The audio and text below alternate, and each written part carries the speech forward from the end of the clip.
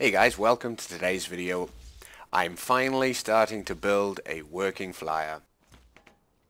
This is the small version of the gyro I built. I have changed it up a little bit.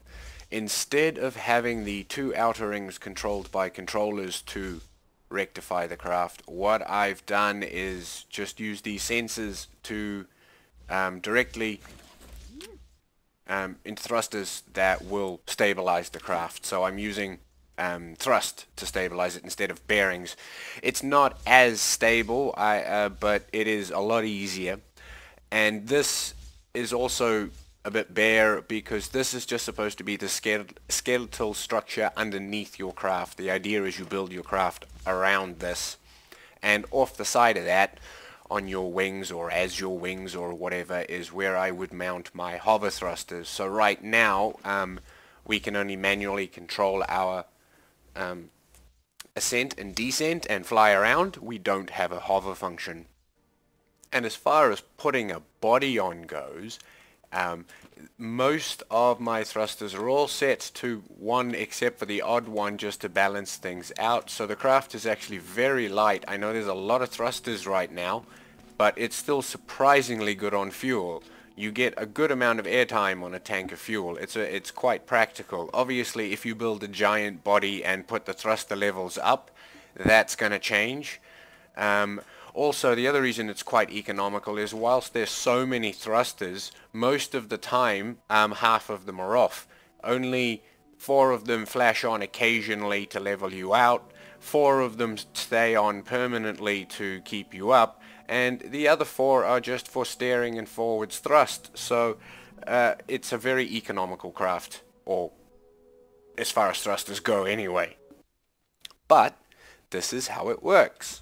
1 to engage the gyro, 2 to take off, and same thing, 2 will bring you back down. After that, everything else is automated. As you can turn off the thrust and still steer. Oh, let's get some altitude first.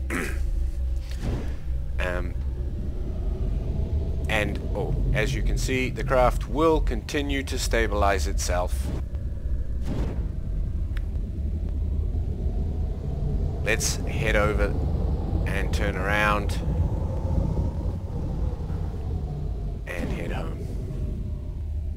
And as I was saying, the craft, you can still navigate the craft while the main thrusters are off. They're not tied together. So let's see if we can come in for a bit of a landing here. Oh, I think I overshot. I did.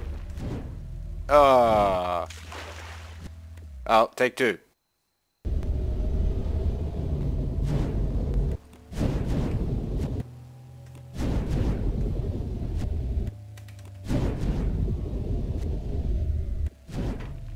Oh, not quite down the middle, but we're home. I think I need to make a slightly larger runway and a slightly larger hangar. Once I put a body on this, nothing is going to fit anymore. And I was going to build some, just for decoration, some AA guns out here, but I don't think that's going to happen anymore. Otherwise, I'm not going to be able to land. But yeah, that's the progress so far. Give us your thoughts and suggestions. Thanks for watching, guys.